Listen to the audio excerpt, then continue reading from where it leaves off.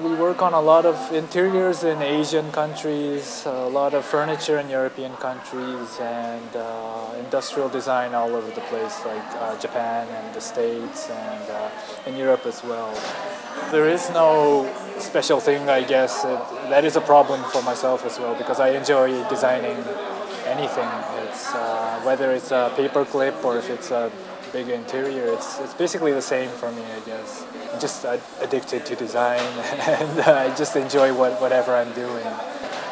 I guess the process is fairly basic. I start from rough sketches. I'm not a good sketcher, but stupid sketches, and then we move on to renderings and models. We make a lot of models. We have 3 rapid prototyping machines in our studio which work 24 hours a day.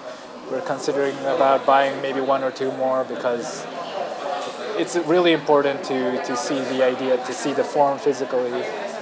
And but it's really the story that is the most important thing for myself. When I meet a new client, I hear what's going on, and if I cannot come up with a solution for them or a nice story for them, it's really difficult for me to proceed that project. I have a feeling that when you're a good sketcher, when you draw pictures and sketches in a very beautiful way, it makes the story a bit blurry. So since I'm not good at that, that helps me.